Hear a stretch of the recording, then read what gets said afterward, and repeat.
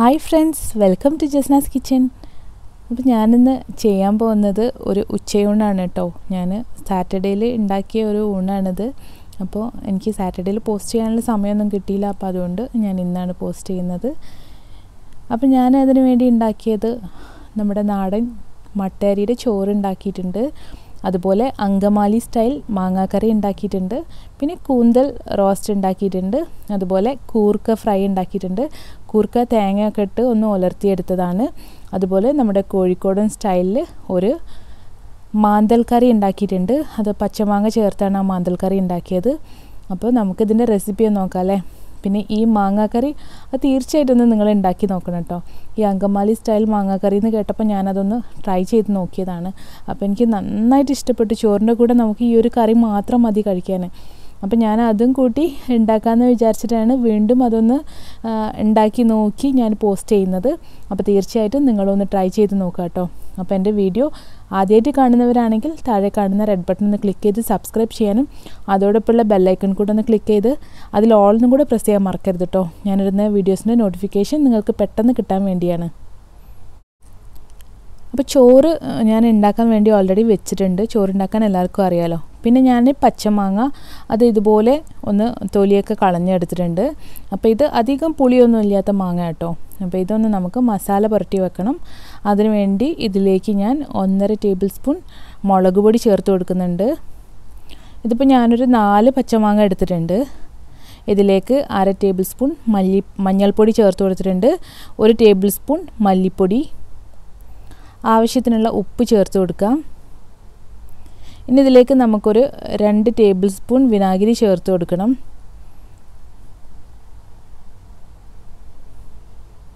അപ്പോൾ ഇത് അത്ര പുളിയൊന്നും ഇല്ലാത്ത മാങ്ങയാണ്. ഇനി അധികം പുളിയിലാണെങ്കിൽ വിനാഗിരി കുറച്ചോളാം കേട്ടോ. ഇതൊന്ന് നല്ലപോലെ മാരിനേറ്റ് ചെയ്ത് കൊടുക്കാം. ഈ മാങ്ങയിൽ മസാല ഒക്കെ പിടിക്കാൻ വേണ്ടി ഒരു 10-15 മിനിറ്റ് ഒന്ന് നമുക്ക് മാറ്റി വെക്കാം. ആ സമയത്തേക്ക് നമുക്ക് മീൻ മുളകിട്ടത് ഉണ്ടാക്കിയെടുക്കാം. അപ്പോൾ അതിന് വേണ്ടി ഞാനൊരു ചട്ടിയിലേക്ക് കുറച്ച് സവോള ഇതുപോലൊന്ന് ഞരടി ഇട്ട് കൊടുക്കുന്നുണ്ട്. ഇതിലേക്കൊരു 2-3 പച്ചമുളക് ഇട്ട് കൊടുക്കുക. ഒരു തക്കാളി കുറച്ച് വലിയ കഷ്ണങ്ങളാക്കി മുറിച്ചതാട്ടോ. പക്ഷേ ഈ കറീൻ്റെ ടേസ്റ്റ് എന്ന് പറയുന്നത് ഈ ഞരടി എടുക്കുന്നതാണ്. അപ്പോൾ ഇതിലേക്ക് നന്നായി ഒന്ന് ഞരടി വരാൻ വേണ്ടി ഞാനിതിലേക്ക് കല്ലുപ്പാണ് ചേർത്ത് കൊടുത്തത്. ഇതിലേക്ക് 1/2 ടേബിൾ സ്പൂൺ മഞ്ഞൾപ്പൊടി ചേർത്ത് കൊടുക്കുന്നുണ്ട്.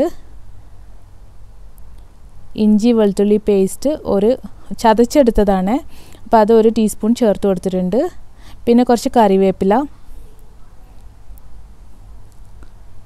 ഇനി ഇതൊന്ന് നന്നായി ഒന്ന് പിഴിഞ്ഞെടുക്കണം ഇതുപോലെ. ഇതാണ് ഇതിൻ്റെ ടേസ്റ്റ് എന്ന് പറയുന്നത്. അപ്പോൾ നമ്മൾ കുറേ നേരം ഒന്ന് വെച്ച് വേവിച്ചെടുക്കുന്നില്ല. അപ്പോൾ നന്നായി ഒന്ന് പിഴിഞ്ഞെടുത്താൽ തന്നെ നമുക്കിത് പെട്ടെന്ന് കുക്കായി കിട്ടും കേട്ടോ. അതിന് വേണ്ടിയാണ്. പിന്നെ അത് മാത്രമല്ല, ഇങ്ങനെ ഈ പിഴിഞ്ഞെടുത്തുണ്ടാക്കുന്ന കറിക്ക് തന്നെ ഒരു പ്രത്യേക ടേസ്റ്റാണ്. അപ്പോൾ അതുകൊണ്ട് നന്നായി ഒന്ന് ഞരടിയെടുക്കട്ടെ ആദ്യം. അപ്പോൾ ഇതൊന്ന് നല്ല പോലെ പിഴിഞ്ഞെടുത്തിട്ടുണ്ട്. ഇനി ഇതിലേക്ക് നമുക്ക് വെള്ളം ഒഴിച്ചു കൊടുക്കുക. അപ്പോൾ ഞാൻ ഈ കയ്യിലേക്ക് തന്നെ കുറച്ച് വെള്ളം ഒഴിച്ചു കൊടുക്കുകയാണ്. കയ്യിൽ പറ്റി പിടിച്ചതൊക്കെ ഇതിലേക്ക് തന്നെ ചട്ടിയിലേക്ക് തന്നെ വന്നോളും. അപ്പോൾ അതിലേക്ക് നമുക്ക് എത്ര ഗ്രേവി വേണം അതിനാവശ്യത്തിനുള്ള വെള്ളം ഒഴിച്ചു കൊടുക്കുക. അപ്പോൾ ഞാനിപ്പോൾ ഇവിടെ പച്ചമാങ്ങ ചേർത്താട്ടോ ഉണ്ടാക്കുന്നത്. പച്ചമാങ്ങ ഇല്ലെങ്കിൽ നിങ്ങൾക്ക് പുളി ചേർത്ത് കൊടുക്കുക. അപ്പോൾ ഇതിലേക്ക് ഞാനൊരു 2 ടേബിൾ സ്പൂൺ മുളക് പൊടി ചേർത്ത് കൊടുത്തിട്ടുണ്ട്. അപ്പോൾ ഇതൊന്ന് നല്ല പോലെ കലക്കിയെടുക്കുകയാണ്. അതിൽ ഉപ്പൊക്കെ ഉണ്ടോയെന്ന് നോക്കുക ആവശ്യത്തിനുള്ള. നമ്മുടെ മുളക് കറിക്കുള്ളത് ഇവിടെ റെഡി ആയിട്ടുണ്ട്. അപ്പോൾ ഞാനിത് സ്റ്റൗവിലേക്ക് വെച്ച് തീ കത്തിച്ചിട്ടുണ്ട്. ഇനി ഇതൊന്ന് നന്നായി തിളച്ച് വന്ന ശേഷം ഒന്ന് വെന്ത് വരുമ്പോൾ നമുക്കിതിലേക്ക് മാങ്ങ ചേർത്ത് കൊടുക്കാം. മാന്തൽ കുറച്ച് കൂടുതലുണ്ടായതുകൊണ്ട് ഞാൻ ചട്ടി മാറ്റി വലിയ ചട്ടിയിലേക്ക് ഒഴിച്ചു കൊടുത്തിട്ടുണ്ട്.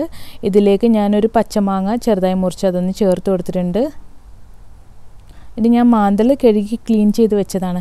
അപ്പോൾ വലിയ മാന്തൽ മുറിക്കുമ്പം ചിലർക്കൊക്കെ അറിയുന്ന കാര്യമായിരിക്കും കേട്ടോ. ഇതിൻ്റെ ഒരു ഭാഗത്തെ തൊലി മാത്രമേ ഞാൻ എടുത്തിട്ടുള്ളൂ. ആ കറുപ്പ് ഭാഗത്ത് ഈ വെളുത്ത ഭാഗത്തുള്ള തൊലി അങ്ങനെ തന്നെ വെച്ച് അതിൻ്റെ ചെതമ്പലൊക്കെ നന്നായി ക്ലീൻ ചെയ്തെടുത്താണ്. ഇങ്ങനെ ചെയ്യുമ്പോൾ എന്താണെന്ന് വെച്ചാൽ മാന്തൽ പെട്ടെന്ന് പൊട്ടിപ്പോവില്ല. അത് അങ്ങനെ മുഴുവനായിട്ടിരിക്കും. ചിലരൊക്കെ കറി വെച്ച് ഞാൻ കണ്ടിട്ടുണ്ട്, അതുകൊണ്ടാട്ടോ പറയുന്നത്. മാന്തലൊക്കെ ഉടഞ്ഞു പോയിട്ടുണ്ടാവും. അപ്പോൾ അത് 2 ഭാഗത്തെ തൊലി എടുക്കുന്നതുകൊണ്ടാണ് അങ്ങനെ സംഭവിക്കുന്നത്. അപ്പോൾ എപ്പോഴും മാന്തൽ മുറിക്കുന്ന സമയത്ത് ഒരു ഭാഗത്തെ ആ കറുത്ത ഭാഗത്തുള്ള തൊലി മാറ്റിക്കളയുക. മറ്റേ വെളുത്ത ഭാഗത്തുള്ള തൊലി നന്നായി ഒന്ന് ചെതമ്പൽ കളഞ്ഞെടുത്താൽ മതി. അപ്പോൾ ഇതൊന്ന് മൂടി വരുന്ന വിധത്തിൽ വെള്ളം വെച്ച് കൊടുക്കുക. അപ്പോൾ നമുക്ക് ഒരു മാങ്ങ തന്നെ മതിയാവും കേട്ടോ. അതൊന്ന് വെന്ത് വരട്ടെ. അപ്പോഴേക്കും ഞാനിവിടെ കുറച്ച് കൂർക്കൽ വെച്ചിട്ടുണ്ട്. അപ്പോൾ ഇതൊന്ന് ക്ലീൻ ചെയ്തെടുക്കണം. അപ്പോൾ അതിന് വേണ്ടി ചാക്കില്ലാത്തതുകൊണ്ട്, ചാക്കുണ്ടെങ്കിൽ ഇങ്ങനെ ചാക്കിലിട്ട് ചെയ്യുന്ന കേട്ടോ നല്ലത്. ഇപ്പം ഞാനൊരു തോർത്തുമുണ്ടിലാണ് വെച്ചത്, പഴയ തോർത്തുമുണ്ടിൽ. പക്ഷെ അത് പൊട്ടിപ്പോകുന്നുണ്ട്. അപ്പോൾ അതുകൊണ്ട് ഇങ്ങനെ ഒന്ന് കുത്തിയെടുത്തപ്പോൾ ഇതിൻ്റെ പകുതി തൊലിയൊക്കെ പോയിട്ടുണ്ട്. ബാക്കിയൊക്കെ ഒന്ന് ഇതുപോലെ ക്ലീൻ ചെയ്തെടുക്കുകയാണ്. ഇപ്പോൾ കൂർക്കലൊക്കെ ക്ലീൻ ചെയ്തെടുത്തിട്ടുണ്ട്. അപ്പോഴേക്കും നമ്മൾ മീൻ മുളകിട്ടതൊന്ന് തിളച്ച് വരുന്നുണ്ട്. അപ്പോൾ അതൊന്ന് നോക്കുകയാണ്. അപ്പോൾ ഇതൊന്ന് നമുക്ക് ഈ ചട്ടി പിടിച്ച് ഇതുപോലെ ഒന്ന് ചുറ്റിച്ച് കൊടുക്കാം. കാരണം മാന്തലായതുകൊണ്ട് പെട്ടെന്ന് പൊട്ടിപ്പോകുന്ന മീനാണ്. അപ്പോൾ അതുകൊണ്ട് തന്നെ നമ്മൾ കയ്യിലിട്ട് അധികം ഉടച്ചെടുക്കുന്നില്ല. ഞാൻ കയ്യിലെന്ന് പറയുന്നത് തവീനാണ് കേട്ടോ. അപ്പോൾ തവിയിട്ട് ഉടച്ചെടുക്കാതെ ഇതുപോലെ ഒന്ന് ചുറ്റിച്ചെടുക്കുക. എന്നിട്ട് അതിൻ്റെ മേലേക്ക് ഒരു 2 ടേബിൾ സ്പൂൺ വെളിച്ചെണ്ണ, പച്ച വെളിച്ചെണ്ണ ഒഴിച്ചു കൊടുക്കുക. അപ്പോൾ ആ കറിയിൽ നല്ലൊരു സ്മെല്ലായിരിക്കും കേട്ടോ. നമുക്കിതിലേക്ക് കുറച്ച് കറിവേപ്പിലയും കൂടെ ചേർത്ത് കൊടുത്തിട്ട് അടച്ച് മാറ്റി വെക്കാം. ഇനി ഞാൻ മാങ്ങാക്കറി ഉണ്ടാക്കാൻ പോവാണ്. മാങ്ങ മാരിനേറ്റ് ചെയ്ത് വെച്ചിട്ടുണ്ടായിരുന്നു. അപ്പോൾ അതൊക്കെ റെഡി ആയിട്ടുണ്ട്. അപ്പോൾ ഇതിൽ കുറച്ച് വെളിച്ചെണ്ണ ഒഴിച്ചിട്ടുണ്ട് ചട്ടിയിൽ. അതിലേക്ക് 1 ടേബിൾ സ്പൂൺ കടുക് ചേർത്ത് കൊടുത്തിട്ടുണ്ട്. അപ്പോൾ ഈ കടുകൊന്ന് പൊട്ടി വരട്ടെ. ഇതിലേക്ക് ഒരു 1/2 ടീസ്പൂൺ ഉലുവ ചേർത്ത് കൊടുക്കാം. ഈ ഉലുവ ഒന്ന് മൂത്ത് വരുമ്പോൾ ഇതിലേക്ക് ഒരു പിടി ചെറിയുള്ളി ചെറുതായി മുറിച്ച് ചേർത്ത് കൊടുക്കാം. ഇതിപ്പോൾ ഒരു 10 ചെറിയുള്ളി ഞാൻ എടുത്തിട്ടുണ്ട് കേട്ടോ. ഇതിലേക്കൊരു 2 വറ്റൽമുളക് പൊട്ടിച്ചിട്ട് കൊടുക്കാം. അപ്പോൾ ഇതൊന്ന് നന്നായി മൂത്ത് വരണം. ഈ ചെറിയുള്ളിയൊക്കെ ഒന്നൊരു ഗോൾഡൻ കളറായി വരണം. അപ്പോൾ അതുവരെ ഒന്ന് നന്നായി മൂപ്പിച്ചെടുക്കാം. ഇപ്പോൾ ചെറിയുള്ളി നന്നായി കളറ് മാറി വന്നിട്ടുണ്ട്. ഇതിലേക്ക് കുറച്ച് കറിവേപ്പിലയും കൂടെ ചേർത്ത് കൊടുക്കാം. അപ്പോൾ ഈ ഉള്ളിയൊക്കെ മൂത്ത് റെഡി ആയിട്ടുണ്ട്. ഇതിൽ നിന്ന് കുറച്ചുള്ളി ഞാൻ കോരിയെടുത്ത് ഞാൻ മീൻ മുളകിട്ടതിലേക്ക് ഒഴിച്ചു കൊടുക്കുകയാണ്. ഉള്ളിയും കറിവേപ്പിലയും മാത്രം ഞാൻ മാറ്റിയെടുത്തിട്ടേ ഉള്ളൂ. ഇനി ബാക്കിയുള്ളത് നമുക്കൊന്ന് കോരി മാറ്റി വെക്കാം ഒരു പാത്രത്തിലേക്ക്. കാരണം നമ്മൾ മാങ്ങാക്കറി ഉണ്ടാക്കിയ ശേഷം അവസാനമാണ് ഈ വറവ് ചേർത്ത് കൊടുക്കുന്നത്. അപ്പോൾ അതിന് വേണ്ടി ഞാനൊരു പാത്രത്തിലേക്ക് ഇതൊന്ന് മാറ്റി വെക്കുകയാണ്. ഇനി ബാക്കി വന്ന വെളിച്ചെണ്ണയിലേക്ക് ഞാനൊരു വലിയ സവാള സ്ലൈസായി മുറിച്ചിട്ട് ഇതിൽ ചേർത്ത് കൊടുത്തിട്ടുണ്ട്. ഇപ്പോൾ ഒരു 4 മാങ്ങയിലേക്ക് ഒരു വലിയ സവാള തന്നെ എടുത്തിട്ടുണ്ട് കേട്ടോ. അതുപോലെ ഒരു പിടി ഇഞ്ചി, ഇതൊരു വലിയ കഷ്ണം ഇഞ്ചി ചെറുതായി സ്ലൈസാക്കി മുറിച്ചതാണ്. അതുപോലെ കുറച്ച് കറിവേപ്പില, കുറച്ച് പച്ചമുളക്, അതെല്ലാം ചേർത്ത് കൊടുത്തിട്ടുണ്ട്. ഒരു 5 പച്ചമുളക് കേട്ടോ ഞാനിപ്പോൾ ഇതിലേക്ക് ചേർത്ത് കൊടുത്തത്. അപ്പോൾ ഇതൊന്ന് നല്ലപോലെ വഴറ്റിയെടുക്കുക. ഈ ഉള്ളിയൊക്കെ നന്നായിട്ടൊന്ന് മെൽറ്റായി വരണം. അതിന് ശേഷമാണ് നമ്മളിതിലേക്ക് മാങ്ങ ചേർത്ത് കൊടുക്കുന്നത്. അപ്പോൾ ഇതൊന്ന് നല്ല വഴറ്റിയെടുക്കുക ആദ്യം തന്നെ.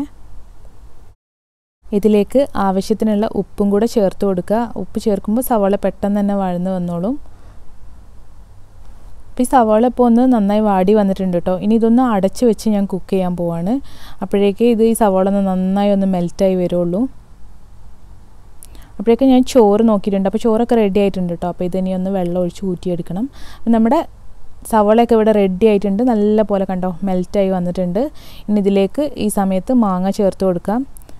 ഇത് നമ്മളൊരു 20 മിനിറ്റ് ആയിട്ടോ മാരിനേറ്റ് ചെയ്ത് വെച്ചിട്ട്. അപ്പോൾ മാങ്ങയിലൊക്കെ നന്നായിട്ട് വിനീഗറും ഉപ്പും മുളകൊക്കെ പിടിച്ചിട്ടുണ്ടാവും. അപ്പോൾ ഇത് ചേർത്ത് ഒന്ന് നല്ലപോലെ വഴറ്റിയെടുക്കുക. പിന്നെ ഇത് കരിഞ്ഞു പോവാതെ സൂക്ഷിക്കുക കേട്ടോ ഈ മാങ്ങയിലുള്ള മുളകൊക്കെ. കാരണം ഇതിൽ വെള്ളമൊന്നും ഒഴിച്ചു കൊടുത്തിട്ടില്ല. നമുക്കിനി ഇതിലേക്ക് തേങ്ങാപ്പാലാണ് ഒഴിച്ചു കൊടുക്കേണ്ടത്. അപ്പോൾ ഞാൻ കുറച്ച് കട്ടി കുറഞ്ഞിട്ട് ഞാൻ മാഗിയുടെ പൊടി കലക്കിയെടുത്തതാണ് കേട്ടോ. തേങ്ങാപ്പാൽ പൊടി കലക്കിയെടുത്താണ്. അപ്പോൾ അത് കുറച്ച് കലക്കിയെടുത്തിട്ട് ഞാൻ ഇതിലേക്ക് ഒഴിച്ചു കൊടുത്തിട്ടുണ്ട്. അപ്പോൾ ഇതിൽ കിടന്ന് ഈ മാങ്ങ നന്നായി ഒന്ന് വേവട്ടെ. അപ്പോൾ അതിന് വേണ്ടി ഇതൊന്ന് നന്നായി മിക്സ് ചെയ്ത ശേഷം അടച്ച് വെച്ച് വേവിക്കുക. അപ്പോൾ ഇത് ഞാനിന്ന് അടച്ച് വെച്ച് വേവിച്ചിട്ടുണ്ട്. അപ്പോൾ ഇത് കുറച്ച് സമയമായി. അപ്പോൾ ഒന്ന് തുറന്ന് നോക്കിയതാണ്. നല്ല സ്മെല്ലാണ് കേട്ടോ. നല്ല ഭയങ്കര ഒരു കൊതിപ്പിക്കുന്ന സ്മെല്ലാണ്. അപ്പോൾ മാങ്ങയൊക്കെ നന്നായി വന്നിട്ടുണ്ട് കണ്ടോ. കറി എല്ലാം മാങ്ങയായിട്ട് നന്നായി മിക്സ് ചെയ്തിട്ടുണ്ട്. ഇപ്പം ഇനി നമുക്കതിലേക്ക് നല്ല കട്ടിയുള്ള തേങ്ങാപ്പാൽ ഒഴിച്ചു കൊടുക്കണം. അപ്പോൾ ഞാൻ നല്ല കട്ടിയുള്ള തേങ്ങാപ്പാൽ ഒരു കപ്പ് ഇതിലേക്ക് ഒഴിച്ചു കൊടുത്തിട്ടുണ്ട്. ഇനി ഇതിൽ ഉപ്പ് നമുക്ക് ആവശ്യമുണ്ടെങ്കിൽ കുറച്ചുകൂടെ ചേർത്ത് കൊടുക്കാം കേട്ടോ. അപ്പോൾ ഇതിലിപ്പോൾ ഉപ്പിൻ്റെ കുറവുണ്ടായിരുന്നു. അപ്പോൾ അതുകൊണ്ട് തന്നെ ഞാൻ കുറച്ച് ഉപ്പ് ചേർത്ത് കൊടുത്തിട്ടുണ്ട്. നിങ്ങളിതുപോലെ ഒരു മാങ്ങാക്കറി ഉണ്ടാക്കിയിട്ടില്ലെങ്കിൽ തീർച്ചയായിട്ടും ഒന്ന് ട്രൈ ചെയ്ത് നോക്കണം കേട്ടോ. കാരണം എനിക്കിതിൻ്റെ ടേസ്റ്റ് പറഞ്ഞറിയിക്കാൻ പറ്റില്ല. അത്രയും ടേസ്റ്റ് ഉള്ളതുകൊണ്ടാണ് ഞാൻ പറയുന്നത്. അപ്പോൾ ചോറിൻ്റെ കൂടെ ശരിക്കും നമുക്ക് ഈ ഒരു കറി മാത്രം മതി. ഒരു മീൻ കറിയുടെ ടേസ്റ്റ് എന്തൊക്കെയോ ഒരു പ്രത്യേക ടേസ്റ്റാണ് ഇതിന്. അപ്പോൾ ഇത് തീർച്ചയായിട്ടും ഒന്ന് ഉണ്ടാക്കി നോക്കാം കേട്ടോ. അപ്പോൾ നമ്മുടെ കറി തിളച്ച് വരുന്നുണ്ട്. അപ്പോൾ ഇത് ഞാൻ അടുപ്പിൽ നിന്ന് മാറ്റി വെക്കുകയാണ്. ഇനി നമുക്ക് നേരത്തെ ഫ്രൈ ചെയ്ത് വെച്ച ഉള്ളിയും ഉലുവയും കടുകും ഒക്കെ കൂടെ ഒന്ന് ചേർത്ത് കൊടുത്തിട്ടുണ്ട്. ഇനി ഇത് നല്ലപോലെ ഒന്ന് മിക്സ് ചെയ്ത് കൊടുക്കുക. കാരണം ഇതിലുള്ള ഉലുവ ഒക്കെ ഈ കറിയിലൊന്ന് സ്മെല്ലും ടേസ്റ്റൊക്കെ ഒന്ന് പിടിക്കണം. അപ്പോൾ അതിന് വേണ്ടി നന്നായി ഒന്ന് മിക്സ് ചെയ്ത് അടച്ചു വെച്ചിട്ടുണ്ട്. ഇനി ഞാൻ കുറച്ച് കൂന്തൽ കണവ ഇതുപോലെ വൃത്തിയാക്കി ക്ലീൻ ചെയ്ത് വെച്ചിട്ടുണ്ട്. ഇതേപോലെ റൗണ്ട് ഷേപ്പിലാണ് ഞാൻ കട്ട് ചെയ്തെടുത്തത്. അപ്പോൾ അത് പൊരിച്ച് വരുന്ന സമയത്ത് കാണാൻ നല്ല ഭംഗിയായിരിക്കും കേട്ടോ. അപ്പോൾ ഇത് നല്ല ഈസി ആയിട്ട് ഉണ്ടാക്കാൻ പറ്റുന്ന ഒരു റെസിപ്പിയാണ്. അതിലേക്ക് ഞാൻ 1 ടീസ്പൂൺ മഞ്ഞൾപ്പൊടി ചേർത്ത് കൊടുത്തിട്ടുണ്ട്. 2 ടീസ്പൂൺ നിറച്ച് മുളക് പൊടി ചേർത്ത് കൊടുക്കുന്നുണ്ട്. 2 ടീസ്പൂൺ നിറയെ മല്ലിപ്പൊടി ചേർത്ത് കൊടുക്കാം. സാധാരണ പച്ചമല്ലി ആട്ടോ ചേർത്ത് കൊടുക്കുന്നത്. ഇനി ഇതെല്ലാം കൂടെ നന്നായി ഒന്ന് മിക്സ് ചെയ്തെടുക്കാം. ഇതിലേക്ക് ആവശ്യത്തിനുള്ള ഉപ്പും ചേർത്ത് കൊടുത്ത് ഒന്ന് നന്നായി മിക്സ് ചെയ്ത ശേഷം ഇതൊന്ന് അടച്ച് വെച്ച് വേവിക്കുക കേട്ടോ.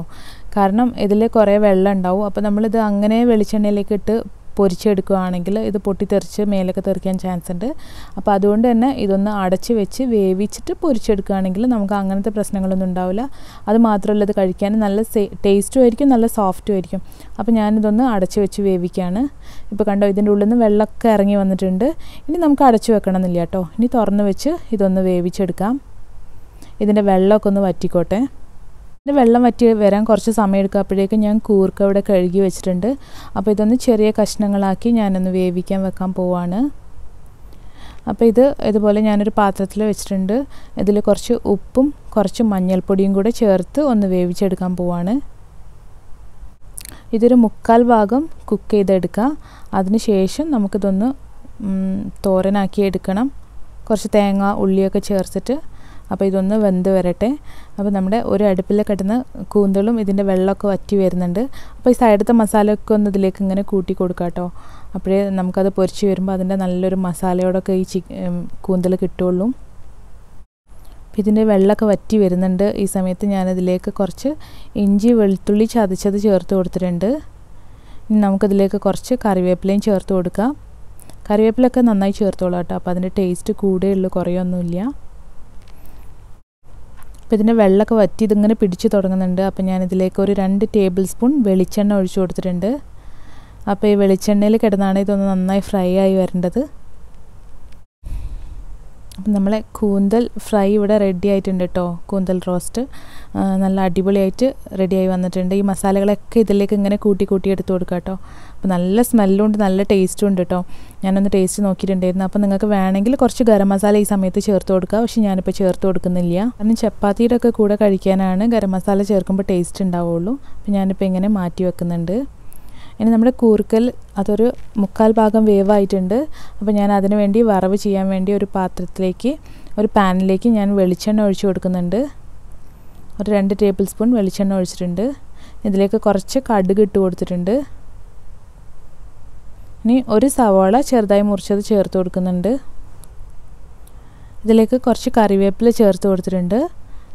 ഇനി കുറച്ച് ചതച്ചെടുത്ത വറ്റൽമുളക് ചേർത്ത് കൊടുക്കാം. ഇതൊന്ന് നന്നായി വഴറ്റിയെടുത്ത ശേഷം നമുക്കതിലേക്ക് ഒരു 1/2 കപ്പ് ചിരകിയ തേങ്ങ ചേർത്ത് കൊടുക്കാം. ഇതും ഒന്ന് നന്നായി വഴറ്റിയെടുക്കാം.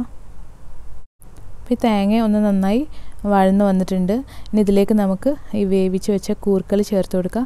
അപ്പോൾ ഈ കൂർക്ക ചേർക്കുമ്പോൾ ഇതിൽ കുറച്ച് വെള്ളമുണ്ട് കേട്ടോ. അപ്പോൾ ഞാൻ ഇതോടുകൂടി തന്നെ ചേർത്ത് കൊടുക്കുകയാണ്. കാരണം ഈ തേങ്ങയും ഇതൊക്കെ ഒന്ന് ഇതിലേക്ക് പിടിച്ച് വരണമെങ്കിൽ നമുക്കത് കുറച്ച് വെള്ളത്തോടെ ഇട്ടാലേ ശരിയാവുള്ളൂ. അല്ലെങ്കിൽ ഇത് ഡ്രൈ ആയിട്ട് ചേർക്കുമ്പോൾ അതിൻ്റെ ഉള്ളിലേക്കൊരു പിടിക്കാത്ത പോലെ ഉണ്ടാവും.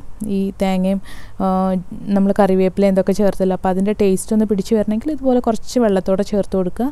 അപ്പോൾ ഇത് നല്ലപോലെ ഒന്ന് മിക്സ് ചെയ്ത് ഈ വെള്ളമൊക്കെ നമുക്കൊന്ന് വറ്റിച്ചെടുക്കാം. നമ്മുടെ കൂർക്കൽ തോരൻ ഇവിടെ റെഡി ആയിട്ടുണ്ട്. നല്ല ടേസ്റ്റ് ഉണ്ട് കേട്ടോ. ഞാൻ മുമ്പൊന്നും ഇങ്ങനെ കഴിച്ചിട്ടില്ല. ഇത് ഞാൻ വെറുതെ ഒന്ന് ട്രൈ ചെയ്ത് നോക്കിയ റെസിപ്പിയാണ്. അപ്പോൾ നല്ല സൂപ്പറായിരുന്നു. അപ്പോൾ നമ്മുടെ ഉച്ചയൂണ് ഇവിടെ റെഡി ആയിട്ടുണ്ട്. മാങ്ങാക്കറിയും ചോറും കൂർക്കലും പപ്പടവും മാന്തൽ മുളകിട്ടതും കൂന്തൽ ഫ്രൈയും എല്ലാം ആയിട്ട് നമ്മുടെ വിഭവസമൃദ്ധമായ സദ്യ എന്ന് തന്നെ പറയാം. കാരണം നമ്മൾ ബിരിയാണിയൊക്കെ കഴിക്കുന്നതിനേക്കാളും നല്ല ടേസ്റ്റ് ആയിരിക്കും ഇങ്ങനെ ഒരു ചോറും കറിയൊക്കെ കഴിക്കുമ്പോൾ. നമുക്ക് ഇതാണെങ്കിൽ കഴിച്ചാലൊരു മടുപ്പ് തോന്നില്ല. നമ്മൾ സാധാരണ ബിരിയാണിയൊക്കെ കഴിക്കുന്ന സമയത്ത് കുറച്ച് കഴിയുമ്പോഴേക്കും നമുക്കൊരു മടുപ്പ് ഫീൽ ചെയ്യും അല്ലേ, ഒരു ഹെവിനെസ് തോന്നും കഴിച്ച് കഴിഞ്ഞാലും. പക്ഷേ ഇതാകുമ്പോൾ നമുക്ക് എത്ര കഴിച്ചാലും മതി വരില്ല, അങ്ങനത്തെ ഒരു നാടൻ ടേസ്റ്റാണ്. അപ്പോൾ ഇതെല്ലാം കൂടെ കൂട്ടി കുഴച്ച് ഇതുപോലൊന്ന് കഴിക്കണം കേട്ടോ. കുറച്ച് മാങ്ങാക്കറിയും അതുപോലെ ഒരു കൂന്തൽ ഫ്രൈഡ് പീസും പപ്പടവും എല്ലാം കൂടെ കൂട്ടി ഇങ്ങനെ കഴിക്കുമ്പോൾ ഓഹ്, പിന്നെ നമുക്ക് വേറെ ഒന്നും വേണ്ടി വരില്ല, അത്ര ഒരു ടേസ്റ്റാണ് കേട്ടോ. അപ്പം ഞാനിതൊന്ന് കഴിച്ച് നോക്കാൻ പോവാട്ടോ.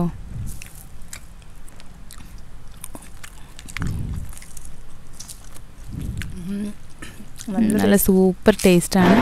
നമ്മൾ ഇതുപോലെ കുക്ക് ചെയ്താൽ മാത്രം പോലെ നമുക്കിതുപോലെ ആസ്വദിച്ച് കഴിക്കാനും പറ്റണം എന്നാണ് എൻ്റെ ഒരിത്.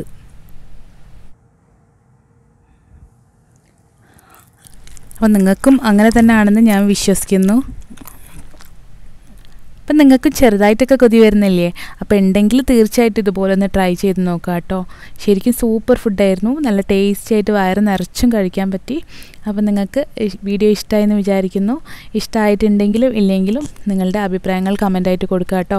അതുപോലെ നിങ്ങളുടെ ഫീഡ്ബാക്ക്സ് അറിയിക്കാൻ വേണ്ടിയിട്ട് ഒന്നെങ്കിൽ കമൻറ്റ് ബോക്സിലൂടെ അറിയിക്കാം, അല്ലെങ്കിൽ നമ്മുടെ വാട്സപ്പ് നമ്പർ ഇവിടെ കൊടുക്കുന്നുണ്ട്. അപ്പോൾ അതിലൂടെ നിങ്ങൾക്ക് അറിയിക്കാം. ഇതുപോലെ ഫോട്ടോ എടുത്ത് നിങ്ങൾ അയക്കുകയാണെങ്കിൽ ഞാനത് അടുത്ത വീഡിയോയിൽ പോസ്റ്റ് ചെയ്യുന്നതാണ്. എല്ലാവരും ലൈക്ക് ചെയ്യാനും ഷെയർ ചെയ്യാനും കമൻറ്റ് ചെയ്യാനും സപ്പോർട്ട് ചെയ്യാനും മറക്കരുത് കേട്ടോ, പ്ലീസ്. പുതിയൊരു വീഡിയോ ആയിട്ട് ഞാൻ വീണ്ടും വരുന്നതാണ്. അതുവരേക്കും bye bye. Thank you for watching Jasna's kitchen.